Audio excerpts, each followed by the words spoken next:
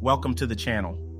Today we're going to be discussing some tips for presenting and analyzing your dissertation data. We know that this can be a daunting task, but we're here to help make it a little bit easier for you. So let's jump right into it. Tip number 1, organize your data. Before you even begin analyzing your data, it's important to make sure that it's organized in a way that makes sense to you. This means that you should have a clear understanding of what each variable represents and how they can relate. If your data is not organized, it will be much harder to make sense of it when it comes time to analyze it.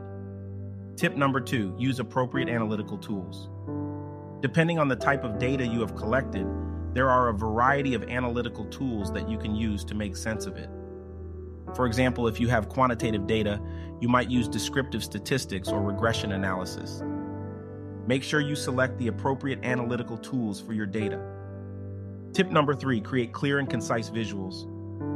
Once you have analyzed your data, you will need to present your findings in a way that is easy to understand. One way to do this is by creating visual representations of your data. You can use graphs, charts, or tables to summarize your findings. Be sure to accurately represent your data. Tip number 4, provide context and interpretation.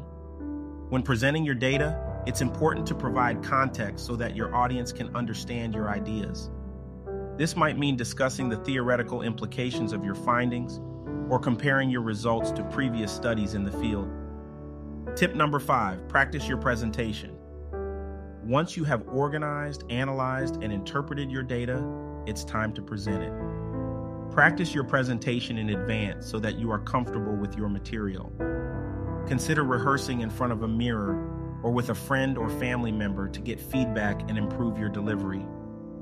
And there you have it, folks, our top tips for presenting and analyzing your dissertation data.